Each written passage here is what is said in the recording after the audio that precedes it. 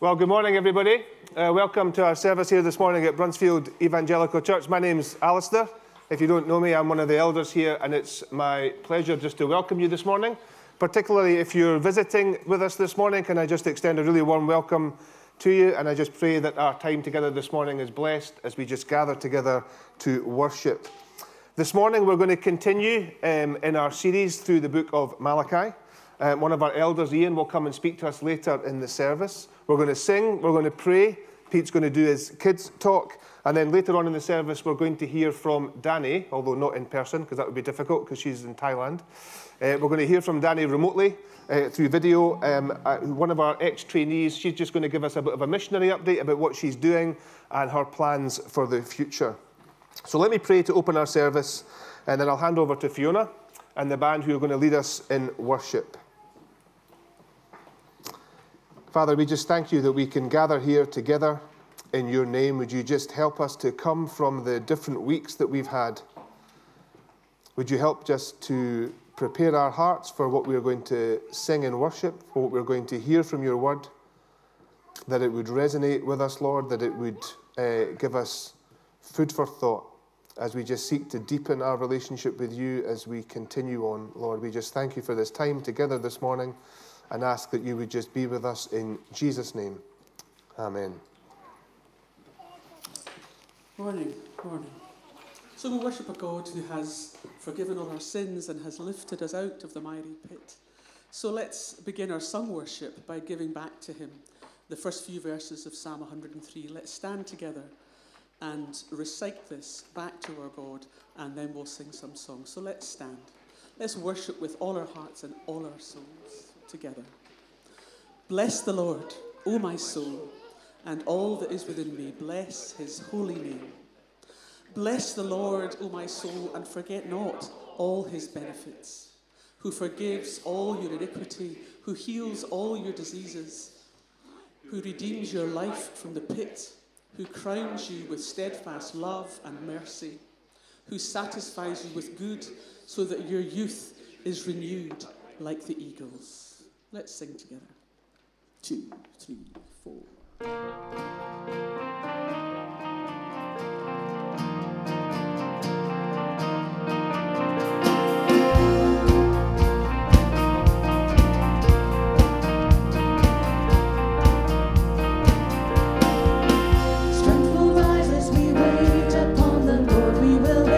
Upon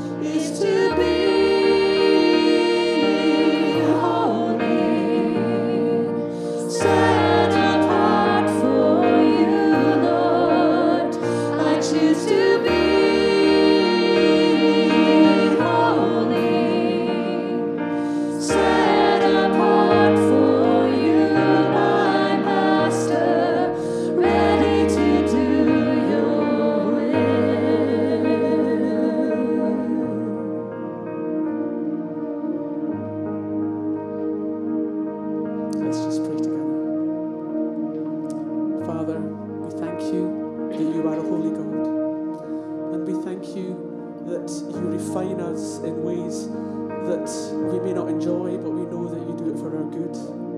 And we just return back to you the words of Paul, your servant to the Thessalonians. May God himself, the God of peace, sanctify you through and through. May your whole spirit, soul and body be kept blameless at the coming of our Lord Jesus Christ. The one who calls you is faithful, and he will do it.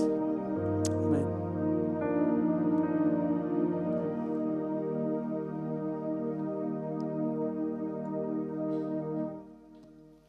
Okay, good morning, everybody. Okay, good morning. For anyone who doesn't know, my name's Peter, and I work here with the kids, and I want to speak particularly to the kids. What I'm going to do, we're going to do a recap of what the kids were learning, particularly the primary school kids, really, what they were learning at Kids Church last week. We're going to do a recap of that. So kids, if you maybe want to come over here, there's some free seats here for you. Okay, because I want you to look at something. I want you to look at something and see if you can spot the difference, okay? Right, so what we're going to do, I'm going to do a recap for the kids. It also helps everyone here know what the kids are up to in Kids Church, what they're learning. And it's also a good prep for this week, because what they're learning this week really follows on from last week. And I know some of the kids weren't here last week because of holidays and things like that. Okay, are you ready to play Spot the Difference? Okay, are you ready to spot the difference? Okay, so what you have to do is you have to look at me. You have to look at me and see if you can spot a difference. What is different about me today? Okay, we've got lots of hands up here. Have you spotted a difference about me? Is there anything different? One side of your leg has a chain, the other one doesn't. Okay, well that is true. So that's a difference between left and right, but I normally wear that. I quite often wear that. That's for my wallet. I normally wear that, so it's not that. Have another look. Have another look. No, she knows what it is, but she's not going to say. Glasses. My glasses! I've not got my glasses on, okay? Okay, now that might not look like a big difference for you guys, okay? But for me, it does make quite a difference. Everyone's all in focus. Now, I can see okay, but everything's like a little bit blurry. And then when I got my glasses on, and these are new glasses, I got new glasses just about a month ago, everything is really sharp and in focus, and I can see really well with my glasses. So I need help to see. I need help to see. I need my glasses to help me to see exactly what you look like. Okay? And that's like our story last week. Last week, Jesus helped a man to see. It was a miracle. And it's one of probably the most unusual miracles in the Bible. One of the most unusual miracles in the Bible. Can anyone remember what was so strange about this miracle? So this man, he was blind, and then Jesus helped him to see. But there was something really strange about it. Let's go down and ask. What was strange about this miracle? Jesus had to do it twice. Jesus had to do it twice, okay? Now, it wasn't once for one eye and once for the other eye. It was twice altogether. He put his hands on the man's eyes, and the man could see, but what he saw was a bit odd. What he saw was a bit odd. What could he see? Shout it out. Walking trees. He saw people, and when he looked at the people, they looked like trees walking around. So that was really strange. So what did Jesus have to do? Jesus put his hands on the man's eyes again, and this time he could see properly. That's really strange, isn't it? That's really strange. I mean, what do we think about Jesus? Was Jesus having a bad day? Was he having a bad day? Had he not done it right the first time? What was going on? What was going on? They were trying to teach them, so when you're blind, you don't know anything about him and you don't believe him. And then middle, like, you know about him, but you don't really trust him. And then fully is when you fully trust him and you know him. Exactly. Well done. That was a really good, you've remembered really well. Round of applause there. So right after this miracle comes that question that was in our memory verse, where Jesus says, who do you say I am? Who do you say I am? And what did Peter answer? What did Peter answer? What did he answer? You are the Messiah. You're the Messiah. You're the Messiah. You see, other people, Jesus, before that question, Jesus asked other people, who do other people say I am? Can you remember who other people said Jesus was? Can you remember? Who did other people say Jesus was? What were some of the options? Elijah. Elijah. Maybe Jesus, maybe he's Elijah come back. John the Baptist. Maybe he's John the Baptist come back from the dead. A prophet. Or maybe he's one of the other prophets. So people were saying all these things about Jesus. They could see he was good, that he was a good guy, he was from God, but they didn't know exactly who he was. But Peter knew he was the Messiah. And it's like the guy who was blind. When he was blind, he couldn't see anything. Okay, and some people, they just can't see who Jesus is at all. They don't know who he is. And then when the guy could kind of see, that's like when people can see that Jesus is good, that there's something good about Jesus, but they don't know exactly who he is. They don't fully understand and trust and know him as the Messiah, as their Savior. But this week, we are going to see that Peter, although he knew Jesus was the Messiah, he didn't quite understand what that meant. Okay, and today we're going to find out exactly what it meant that Jesus was the Messiah. Okay, so during the next song, all the littlest ones can head out to creche room 3 with Alex and Graham. The field, the likes of this little guy, will head out to the field, room 2 with Corey and Stuart or Amy. Kids church then, that's with me upstairs, where we're learning about Jesus being the Messiah and what that really means. So you're upstairs with me and Alta. And in the embassy, all the secondary age kids, you're going to head out to room 1. You're going to be with Stuart Reed and Kirsty. And you're going to be studying the passage that everyone else is going to be learning from the sermon today. Okay, so let me pray. And then we will wait for the next song. Okay, let's pray. P-R-A-Y. Dear God, we thank you for today. We thank you for all the boys and girls here. Lord, we thank you for bringing them here. Lord, we thank you for the parents bringing them. We thank you for all the leaders in all the different groups. We thank you for them. Pray that you'd bless them, bless their time with the children. And Lord, we pray particularly for the Kids Church kids as we think about Jesus being the Messiah. Help us to really understand what that means. But pray you'd be with all the groups and help them.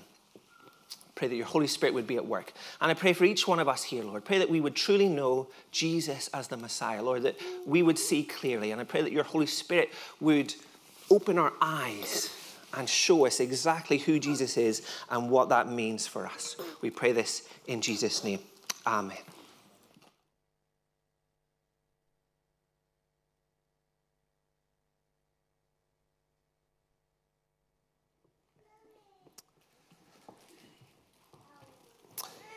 Let me just run through some of the notices this morning before we speak. We've got our Monday prayer evening on Zoom at 8 o'clock, as usual this week, so great if you could come to that. We've also got our evening equip service at 6:30 tonight in the upstairs hall. We'll be continuing our series in Philippians there, and Aaron's being interviewed tonight by Graham, so it'd be great just to come along to that.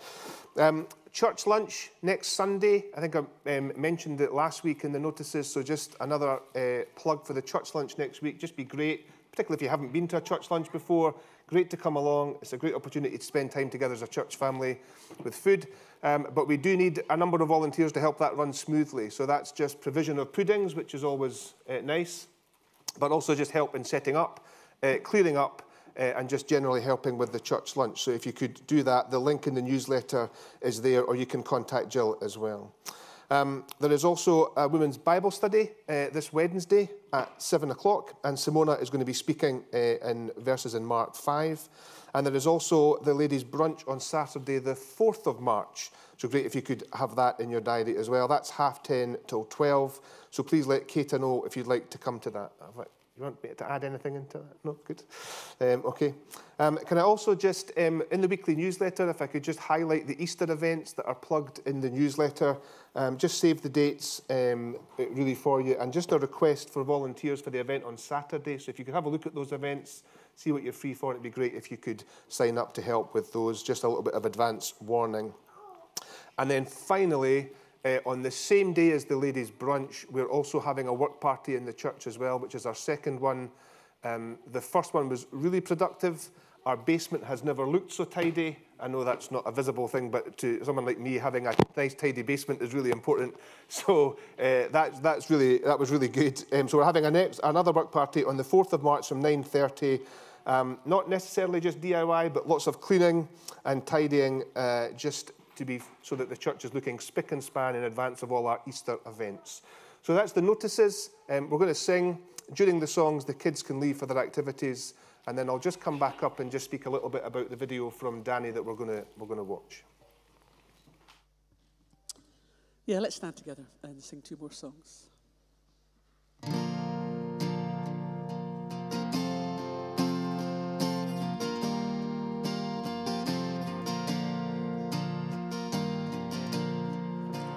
Come thou fount of every blessing, tune my heart to sing thy praise. Streams of mercy never ceasing, call for songs of loudest praise. Teach me some melodious sonnet, sung by flaming tongues above. Praise the mount I'm fixed upon it, mount of thy redeeming love.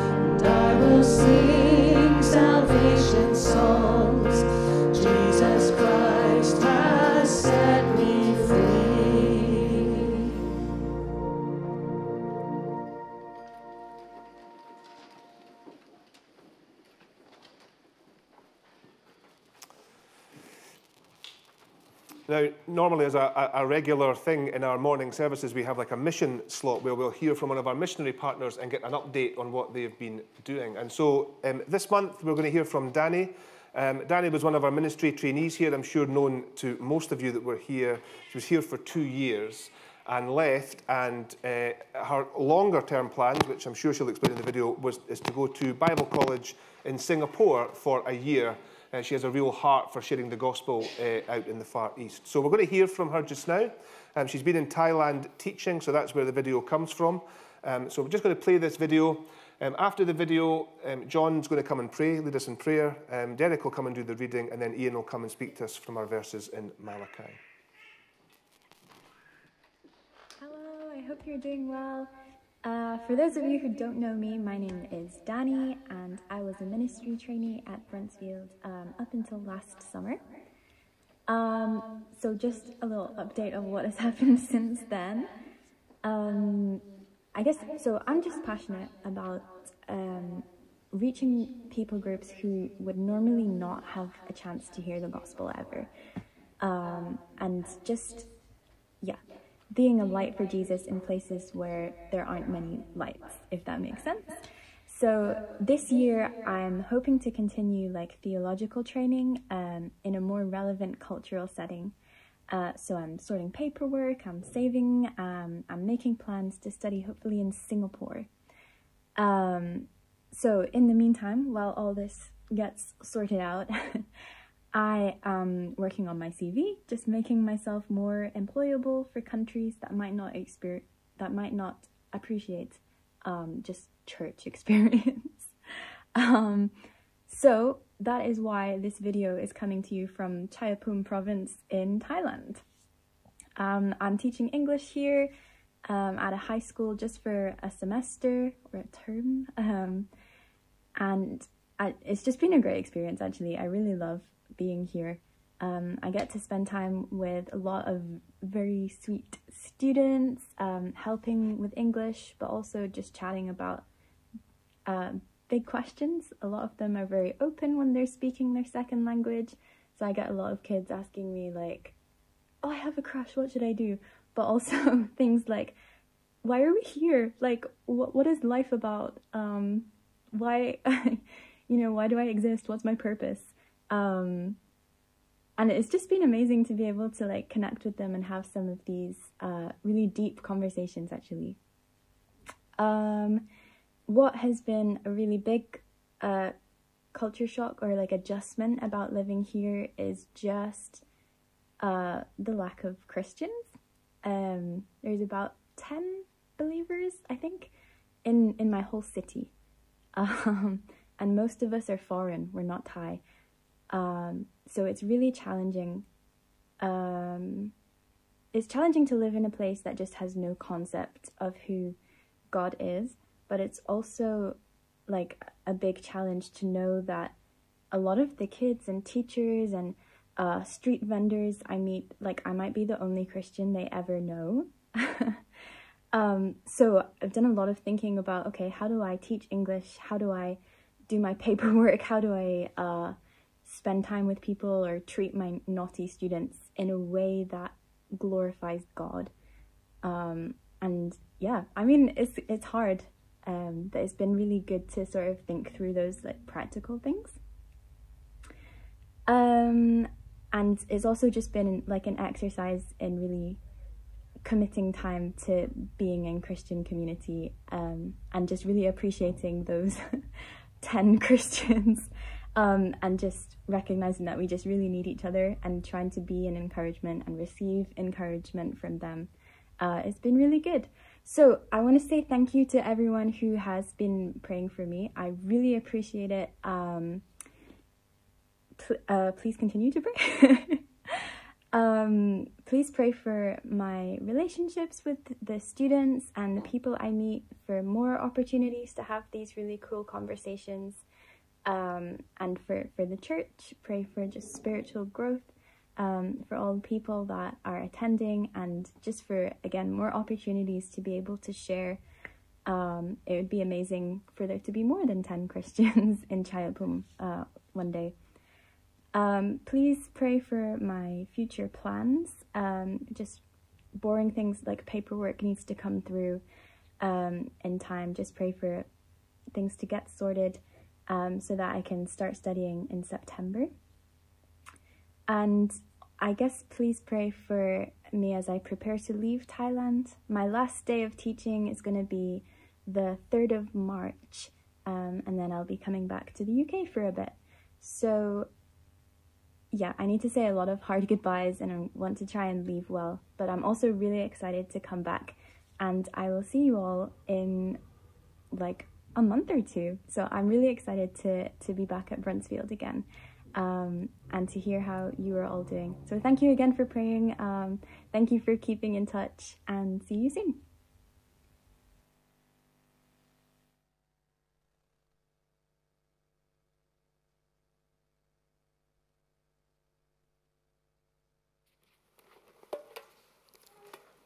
Well, good morning, everyone. And at this point in the service, let's spend some time in prayer together.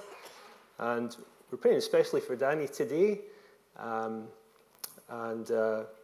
Very grateful for the little video update that she's given. And we'll pray too for Stuart and Rebecca, who've just left for Thailand, I believe, and they're starting their training for missionary service in Japan. Let's pray also for the needs of the fellowship, for those who are unwell, and we'll pray for the services and the activities of the week. And let's remember each other in prayer. I'll just read a few verses from Psalm 86. These verses in themselves are a prayer. Psalm 86 and verse 3. Be gracious to me, O Lord, for to you I cry all the day. Gladden the soul of your servant, for to you, O Lord, do I lift up my soul. For you, O Lord, are good and loving, abounding in steadfast love to all who call upon you. Give ear, O Lord, to my prayer. Listen to my plea for grace. Let's pray together.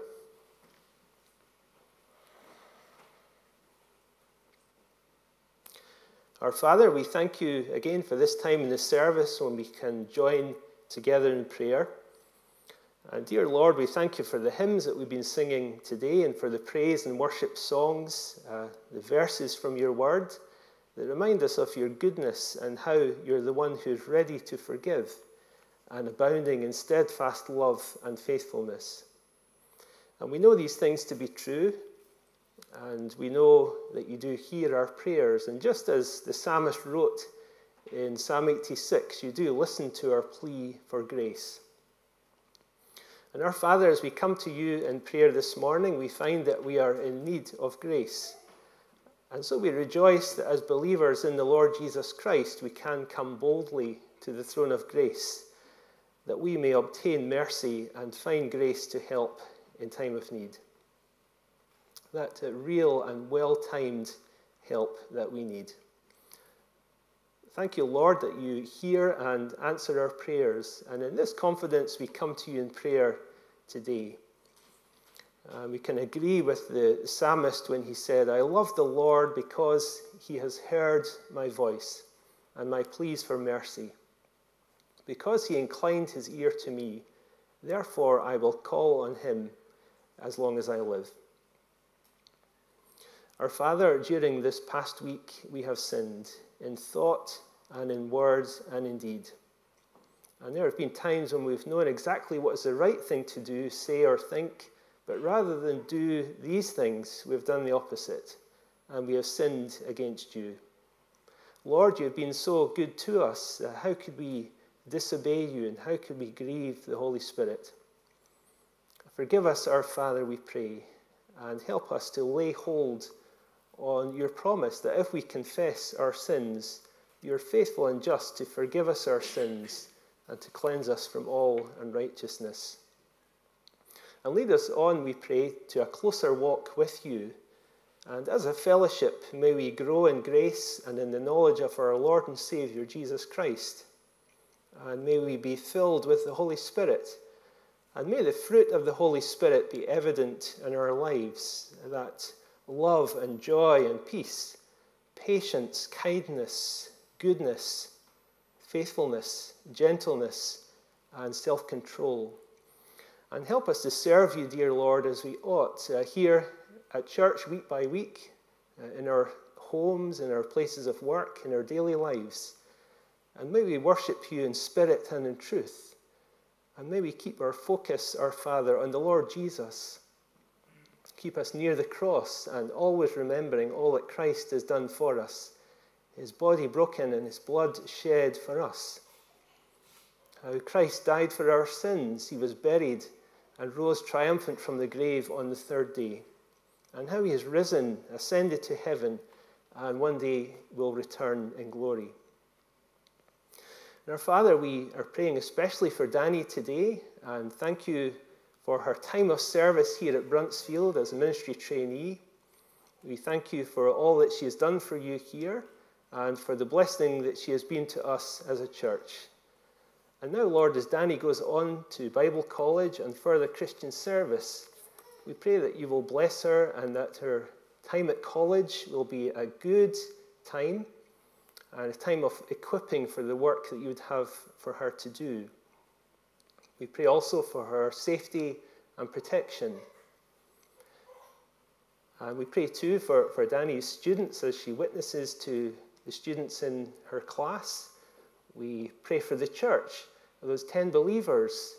We ask that you will build them up in their faith in you. We pray too for all of the paperwork and the things that need to be sorted out as Danny makes plans for the future, and pray that you will bless her in all of these things. And Lord, we want to pray also for Stuart and Rebecca as they set off for Thailand this week, and bless them in their plans to serve you in Japan. And we're reminded of the Great Commission and how we are to go and make disciples of all nations. And surely we all have a part to play in this, both here and further afield. Well, there's still time. And we pray, Lord, that you will bless the work of World Mission. We pray for the advance of the gospel and the growth and building up of the church. And that those who have never heard the good news about Jesus and his love will have the opportunity to hear it and will respond in repentance and faith and put their trust in Christ. Our Father, we are so privileged to be able to come to church every week and to hear your word preached. We have our Bibles, and there are so many yet in the world today who have never heard the gospel, and they have no hope, and they're going to a lost eternity. As things stand at the moment, forgive us, Lord, for our lack of concern, and stir us up to pray and to go wherever you would have us to go. Dear Lord, we'd also bring to you the fellowship needs at this time, and thank you for the good news that Lynn's treatment has gone well this week. We pray you'll continue to give her healing and help in every way. And bless Fraser, Ross, Jack, and all of the family as they continue to care for Lynn. We pray to our Father for all the church and for all those who are unwell. Pray for those who are struggling and those who are going through difficult times. Help us, Lord, to be those who look out for the interests of each other. Just as your word says, we don't want to be those who look out only for our own interests or what we can get for ourselves. Help us rather to be willing to serve, even in some small way, in the church, and to do as much good as we can for others. And help us to pray for each other often and to build one another up and never to tear one another down. Forgive us when we have looked too much to our own interests and have forgotten about others. And we ask, Lord, now as we continue in this service of worship, that you will bless Ian as he preaches your word to us. And we pray that you will bless Jonathan's preaching this evening also. Bless Peter and the team as they speak to the children. And give us ears to hear what you're teaching us from your word. Help us to get to know you in a much deeper way, Lord, through the sermons that we hear here at church, through our daily Bible readings. And help us to really get into the Bible so that we'll know what it says, even from cover to cover. And so we'll be able to understand it and to know your word, the whole counsel of God. Surely, Lord, your word is so plain and clear about the way to be saved that even a little child can understand it. And we know that everything in the Bible is for our instruction and help. Help us to read your word and really understand it. Help us, Lord, day by day to be led and guided by a right understanding of what your word says. And rather than looking elsewhere for answers, help us to pray and to look for the answers in your word first and always. Help us always to do this, Lord, and help us to go on to maturity, just as your word says, not needing the milk of the word, but rather solid food. May we become skilled in the word of righteousness, and by reason of use be able to distinguish good from evil. And so, our Father, we thank you for this time of prayer and ask that you will hear our prayers and bless this service of worship and forgive us our sins in Jesus' name and for his sake. Amen.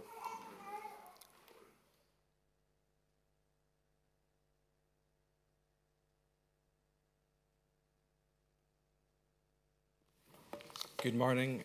My name is Derek MacLeod, and we're continuing our series in Malachi in verses 6 through 12 of chapter 3, and that starts on page 961 of the Pew Bibles.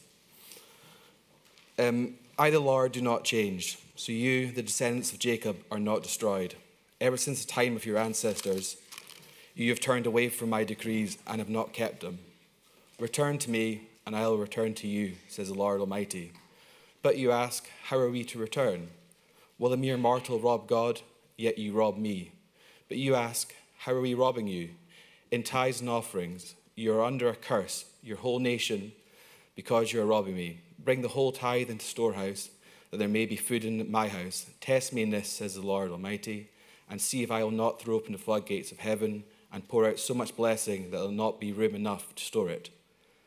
I will prevent pests from devouring your crops, and the vines in your fields will not drop the fruit before it is ripe, says the Lord Almighty.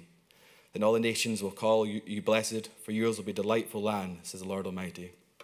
Amen. And I'll pray for Ian before he comes up. Father God, we give thanks that we are able to meet here today in your word. We pray for Ian for guidance and wisdom as he preaches on the passage we just read in Malachi. We give thanks for the work that he has done to prepare a sermon. I also pray that you'll open our ears and soften our hearts as we hear from Ian as he preaches your word now. Amen.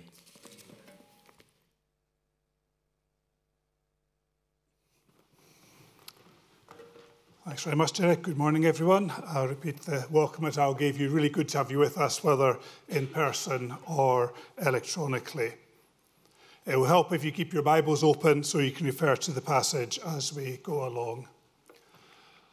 I want to start this morning with an only connect type question. So I'm going to show 4 pictures on the screen, and you have to think, what is it that links them? Now, you've not got buzzers, I'm not expecting you to shout out, but if you get after 2 or 3, you can give yourself a pat on the back. So here are the 4 pictures. First one is a rainbow. The second one is a sandy beach and a starry sky. I'm sure a lot of people are getting there pretty quickly. The third one is a wooden box covered and decorated in gold. And then the 4th picture is a glass of wine. Now, I think some puzzle faces, some people have clearly got it. They're all signs of covenants in the Bible. The rainbow was the sign of the covenant that God made with Noah, that he would never destroy the earth again with a flood. The stars and the sand are the covenant God made with Abraham when God said that his descendants would be as many as the sand on the seashore or the stars in the sky. The wooden box is the Ark of the Covenant. It's representative of the covenant God made with Noah and with the Israelites. And in the Ark of the Covenant, among other things, were the tablets with the commandments on them. And then the glass of wine is a symbol of the covenant that Jesus made with us, the new covenant. It is part of what we call communion. And Jesus said, this cup is the cup of the new covenant in my blood. 4 Bible covenants, there are more, but 4 key ones that are represented by these symbols. A covenant is simply an agreement or a mutual commitment. Let me give you an example of a modern day covenant. When you go to a wedding, then the bride and the groom, they make their vows and they make commitments to each other that are for life. Before the congregation, before God, they promise to be faithful, they promise to love one another, and all the other things that are part of the marriage ceremony. That is a covenant, people making an agreement, committing themselves to one another. And in a covenant, we have commitments and we have reasonable expectations of the parties to the covenant. And the covenants in the Bible are just that. They're commitments made by God to his people with a corresponding commitment by the people to God. One difference from many other covenants is that the covenant isn't negotiated. It's not something that both parties discuss and agree to. God sets the terms of the covenant because he is the great creator, but they are fair and they demonstrate his love and concern for us. Now, when we come to the Old Testament, and particularly the prophets of the Old Testament, including Malachi, the prophets are covenant enforcers. They're largely there to remind the people of the covenant that God has made with them and their responsibilities under it. And that's very much the case in the book of Malachi. You can see Malachi as being based around 6 disputes. 6 disputes between God and the Jewish nation. And in both of them, all of them, God says something and the people respond in some kind of way, and then God explains why generally the people are wrong. So the first dispute, the people say, well, how does God love us? We're not doing very well physically. Has God broken his part of the covenant? And God says, no, I've not broken my covenant. I still love you. And then he goes on to make it clear that the covenant has actually been broken by the people, that they've despised God, that they've not followed God in the way they should, that they've given substandard sacrifices, given the worst of their animals rather than the best, that they've been unfaithful in marriage, but also unfaithful to God. And in our passage today, God says, you've robbed me. Strong language, isn't it? God says, you have robbed me. So we're going to think about what that means, and we're going to think about what it means for us.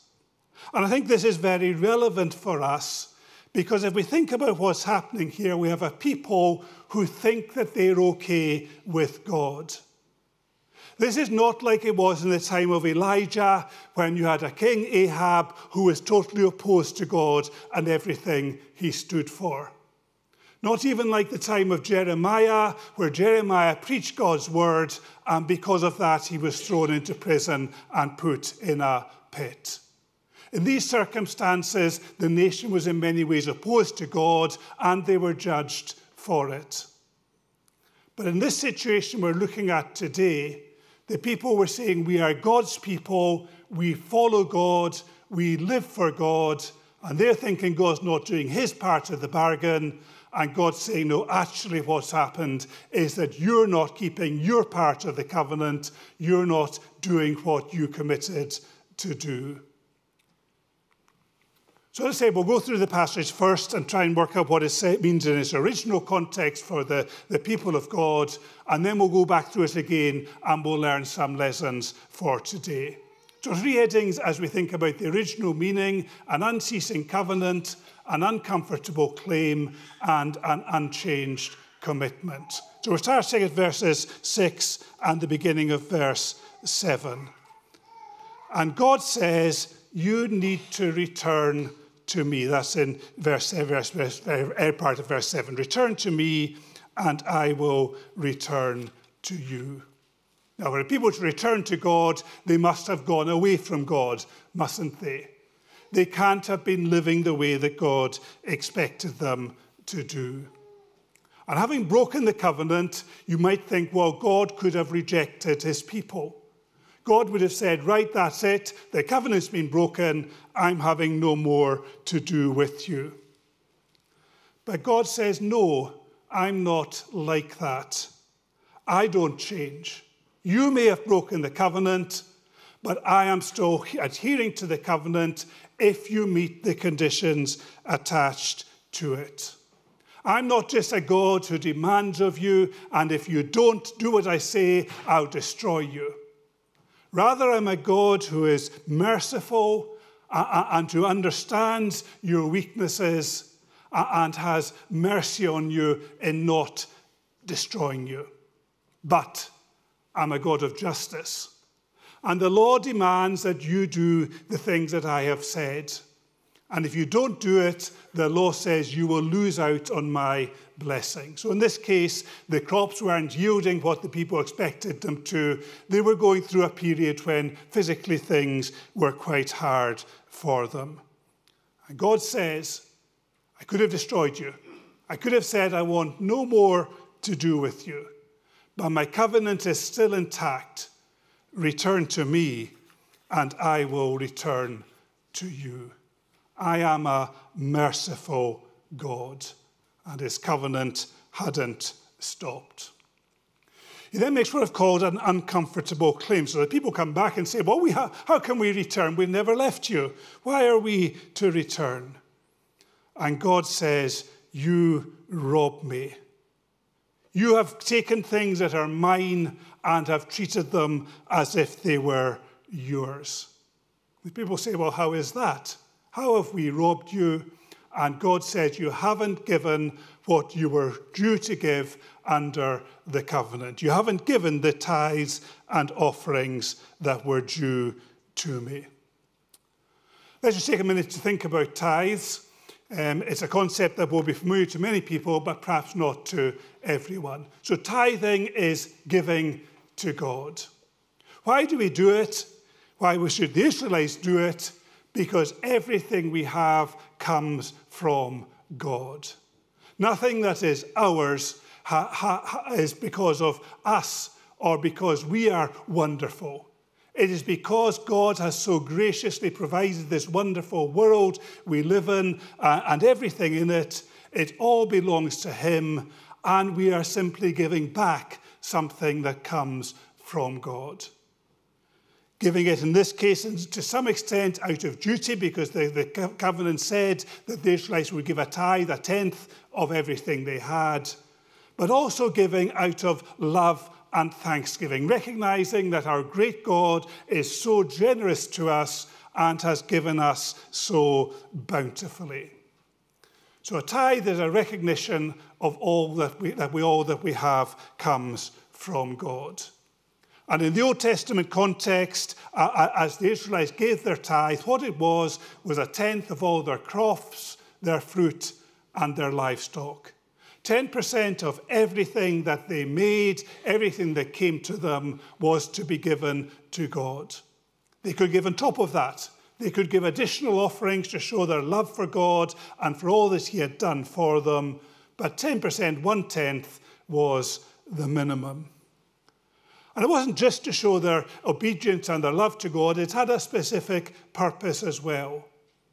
The tithe went towards God's work, God's workers, the Levites and the priests, and the poor.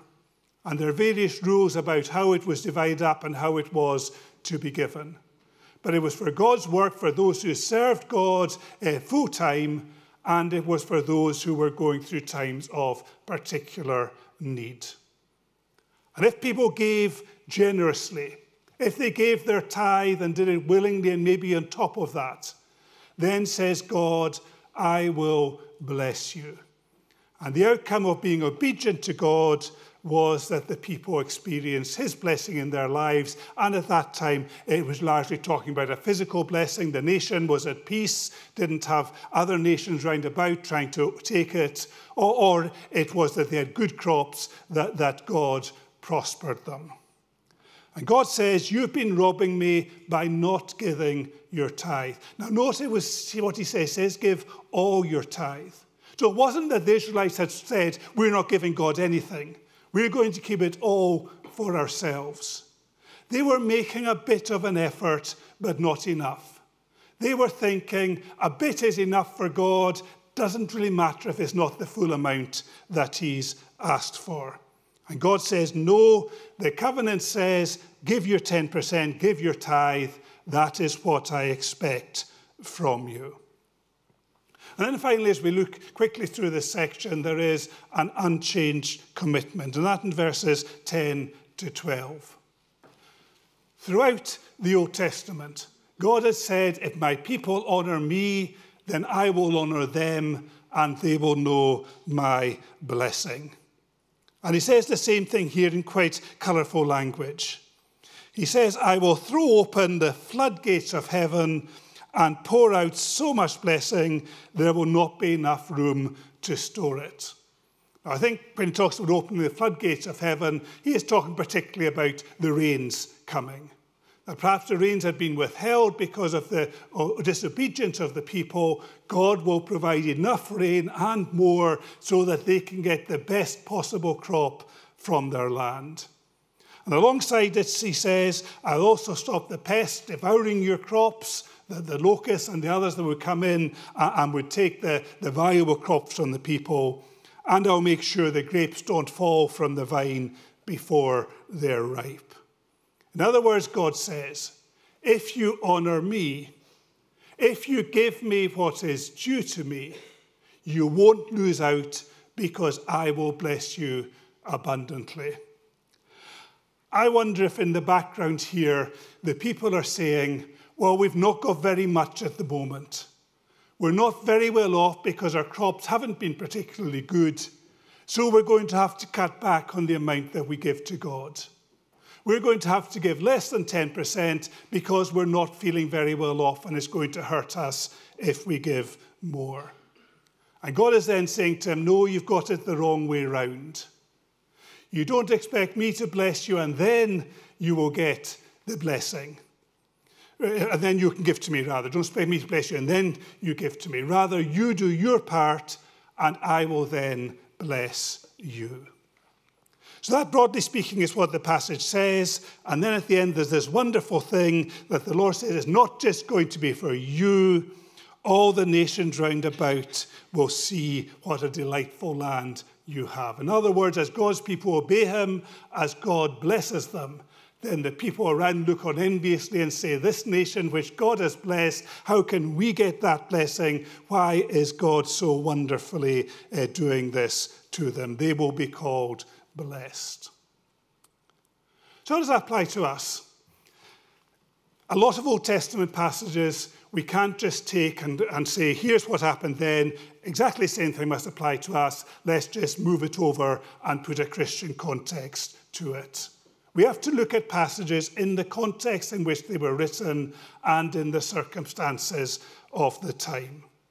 So let's go back through the passage and let's think how it might apply to us. And I've got 3 G's for this section, the same verses: grace, generosity, and gain. So to begin with, as I said at the start, we're talking about a covenant here.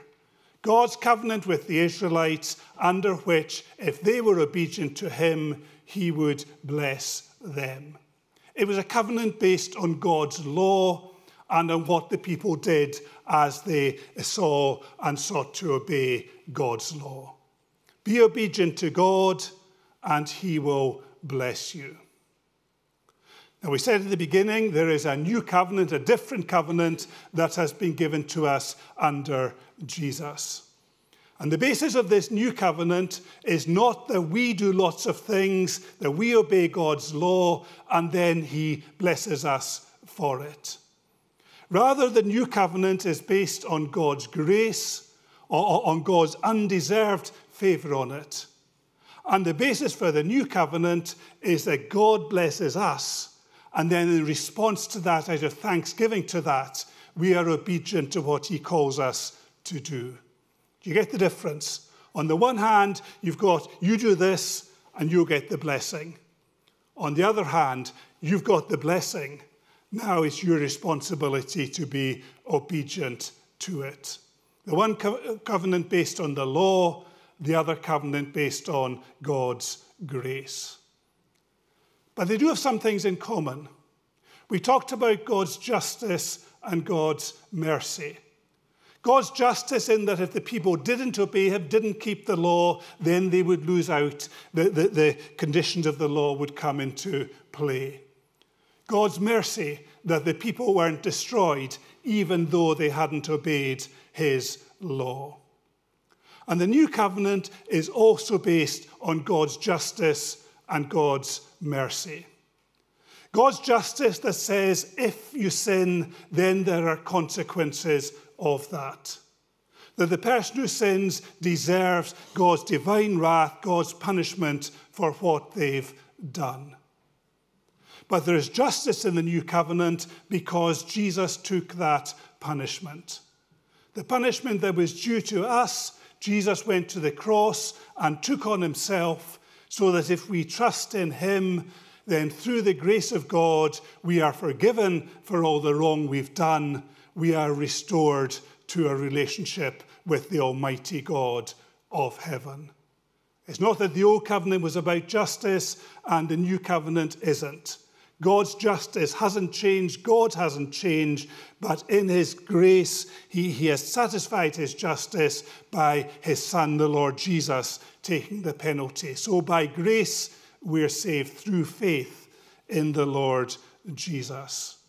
And we still have that mercy of God, but so wonderfully displayed through Jesus. So much clearer to us what a merciful God we have. That we who deserve nothing, we who had nothing, we who should have been punished for all the wrong we've done. God, if we trust in Jesus, has wiped that out, and we have experienced his mercy. If we know the Lord Jesus, we should be rejoicing in that today. But as we rejoice, as we come with thankful hearts before God, then we want to be obedient to him as well. Not so that we'll gain from it in any material sense, but because we love the Lord Jesus, we love everything that he has done for us. Under the old covenant, the law was summed up by love the Lord your God with all your heart and soul and mind and strength, and love your neighbour as yourself. Well, that hasn't changed. But actually, we could really simplify things and say under the new covenant, what is expected of us is that we be like Jesus. That we look at the Lord Jesus and what he was, all that he did, all the love and care he showed for others. And that is our example. And if we can be like Jesus, then yes, we will love the Lord our God with all our heart, soul, mind, and strength, and our neighbour as ourselves. But we'll do it out of gratitude and out of love for him. We have experienced God's grace if we have trusted in him. And therefore, we should have a real desire to obey him and to live for him. But let's move on. And the following verses were about giving, about the tithe that the Israelites had to give to God. And the question then arises, should we be tithing today? How should we give to God? How much should we give to God? I'm not here to guilt trip anyone into giving to the church or to anything else, but I do want us this morning to take very seriously our finances and our responsibilities with them. I'm sure there are some people here who give very sacrificially to God.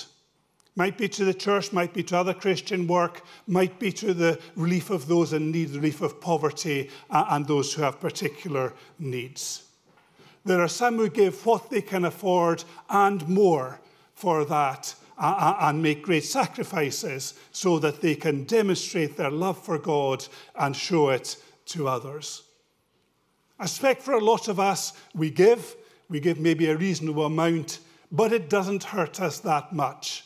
We give what we can afford, and we do it for God's work, but it's not really making us feel any worse off immaterially. And perhaps there are some people who don't give at all, maybe haven't even thought about giving. So what does the Bible say to us about how we should give? Now, there are two views on tithing. One is that the pattern was set by God in the Old Testament. You give a tenth, that is the core of your giving, and Christians shouldn't work to a lower standard than that. Christians should give a tenth of everything they make to God's work. The second view is that everything I have belongs to God. I don't want to get caught up in legalistic things. I will give as God enables me, as God puts it on my heart. Now, both of them have good points.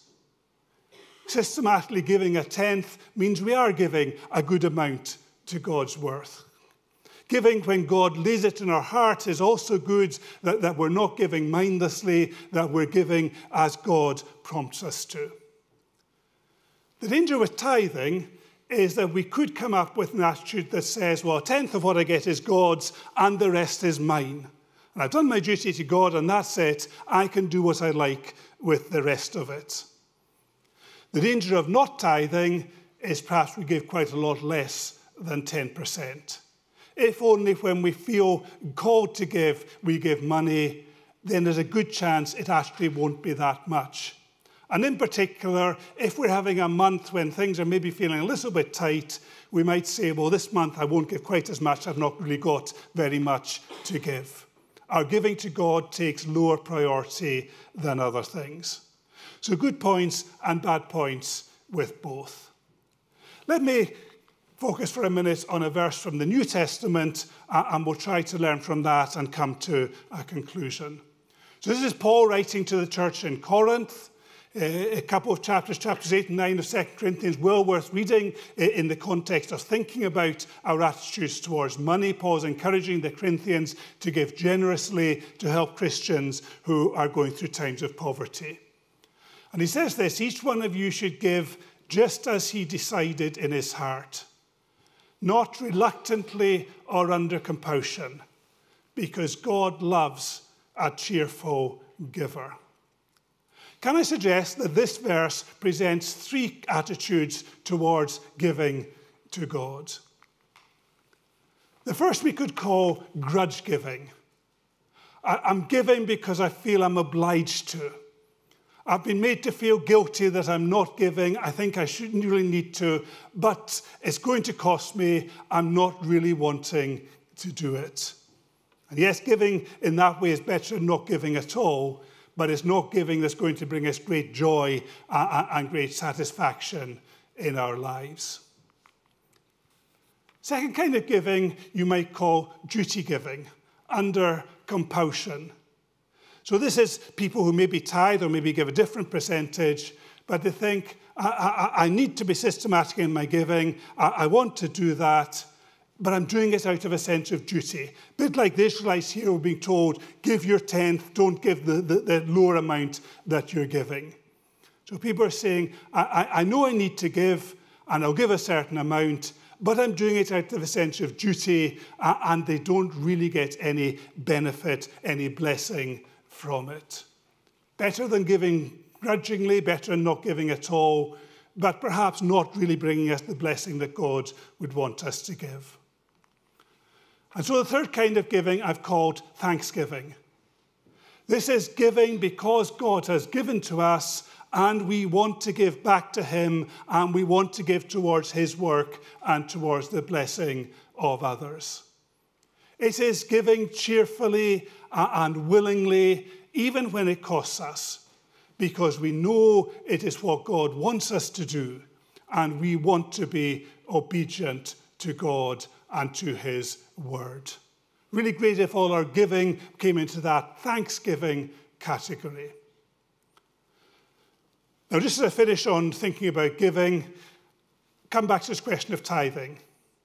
How should we give to God's work? I think, and I'm not forcing this on anyone, I think it's good if we have a portion of our giving that comes automatically out of our bank account, and in a sense, we don't see it and don't miss it. So every month we know we're giving a certain amount towards God's work, and that is fixed. On top of that, God may well prompt us and put a need before us, whether a Christian need or a need in our world situation. Turkey at the moment would be an example, being willing to give on top of our regular amounts. And one last thing. For some people, I've said giving 10% would be a major sacrifice, and some people do it, and that's highly commendable. For many of us, 10% probably isn't enough. If God has given us abundantly of what we have, if we have all we could need and more, then we shouldn't be seeing 10% as a cap or as a norm. It may be a useful guideline, but many of us can afford to give much more than that if we want to and if God calls us to, and to do it cheerfully. I'll leave that with you to think about. But let's come on to the last couple of verses, and there are differences of views on this as well. If we give to God's work, if we give money to God, should we expect to receive more from God in return? If you listen to many preachers, particularly American preachers, they would suggest if you give to God, you can expect to receive much greater material blessings back, sometimes called the health and wealth gospel. Is that what we should expect from God? Well, let's go back to what we said earlier about the covenants. Under the old covenant, you gave to God and God blessed you. And that is what the writer in Malachi is talking about here. God is saying that my covenant is, if you're obedient to me, I will honour that and you will be blessed through it. Under the new covenant, the blessing comes first to us. We have been blessed by God with the salvation through the Lord Jesus and everything else that we have. And as a consequence of that, we should have a real desire to give to him, to give our time, our gifts, and our money, and not to expect a lot in return. We will be blessed by giving. We will be blessed by the knowledge that we are obeying God, that we are joyfully serving him, that we are helping others and helping God's work through what we give. We will know also that we're building up treasure in heaven. If we honour God in this world, he will honour us in the next. But we shouldn't be doing it so that we will be better off materially. Indeed, if we're giving sacrificially, we should expect to be worse off materially, but much better spiritually. Let me end this section with a quote from C.S. Lewis. C.S. Lewis, in his book Mere Christianity, says this: "I don't believe one can settle how much we ought to give. I'm afraid the only safe rule is to give more than we can spare. In other words, if our expenditure on comforts, luxuries, amusements, etc., is up to the standard common among those with the same income as us, we are probably giving away too little. If our charities, and I would increase Christian giving, do not at all pinch or hamper us, I would say they're too small. There ought to be things we should like to do and cannot do because our charitable expenditure excludes them." I'll leave that takeaway and think about. You may or may not agree with it, but these were the words of C.S. Lewis. Now let's try and get away directly from giving, and let's pull things together as we finish this morning. There was a company called F-Secure who ran an experiment a few years ago. They're an online security company. They went to Canary Wharf in London. Canary Wharf, many people will know, is a big complex of businesses, high-rise towers and so on. They went to Canary Wharf and they set up in a cafe and they got out a Raspberry Pi microcomputer and a wireless aerial. Connected the two together with elastic bands, apparently, and set up a Wi-Fi hotspot. Now, most people are familiar with the Wi-Fi hotspot. If you go somewhere where you've not got Wi-Fi, got a mobile phone reception, you might look on your phone, see is there any Wi-Fi nearby, and if you find something you log on to, then you can do your internet. So this company, they set up this Wi-Fi hotspot just using a Raspberry Pi and a little aerial. And as many companies do when they offer us hotspots, they added some terms and conditions. And the terms and conditions, long list as usual, but the terms and conditions included a clause that says, in return for free Wi-Fi, I commit to giving you my firstborn child to do whatever you want to with them for the rest of their lives. And they called that the Herod clause in the contract. And in a very short time, they had a good number of people who'd signed up, obviously hadn't read it or didn't believe what was said. And we might have some sympathy with them. I think one of the times when Christians routinely lie and maybe don't feel guilty about it is when you tick that box that says, I've read all the terms and conditions of this contract, and perhaps we should read them more carefully.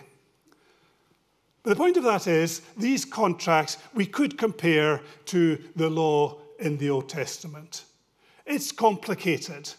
It's difficult to understand and difficult to meet completely. Apparently, on average, there are 2,500 words in these online contracts. You take about 10 minutes if you read every word. So things are difficult. The Israelites signed up to them, maybe not realizing what they were signing up to. And it was really difficult. In fact, it was impossible to keep the law of God. When it comes to the new covenant, it's very simple. Yes, there are guidelines in the Bible. Yes, we can read what God expects from us, particularly in the letters of the New Testament and the instructions that are given there. But it's not that there are lots of hidden terms and conditions, and if we don't keep to them, then God will reject us.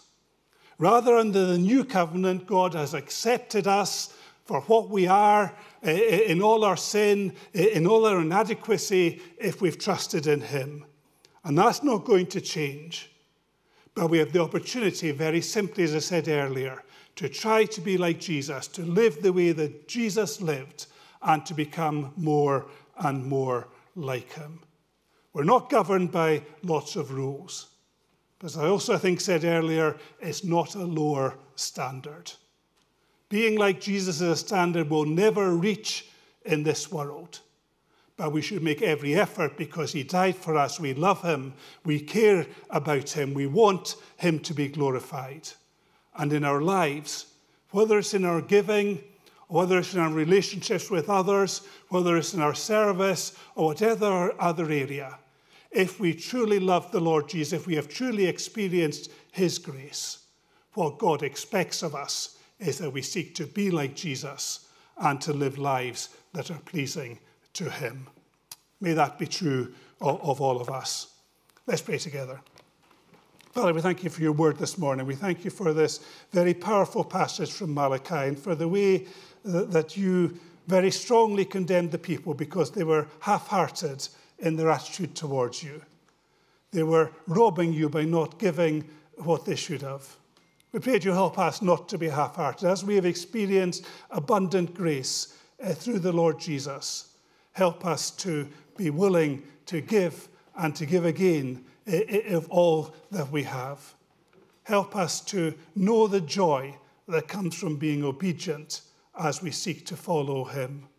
Pray for any who maybe don't know the Lord Jesus this morning, who haven't yet experienced his grace. We thank you that Jesus died so that they could be forgiven, and we pray that they will come in faith and put their trust in him.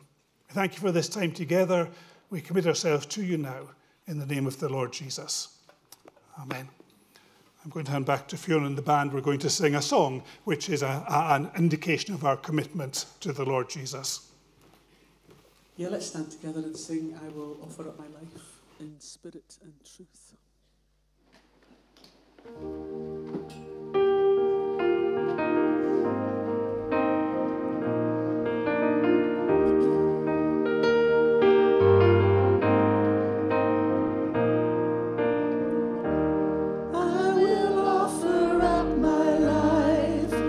Spirit and truth, pouring out the oil of love as my worship to you.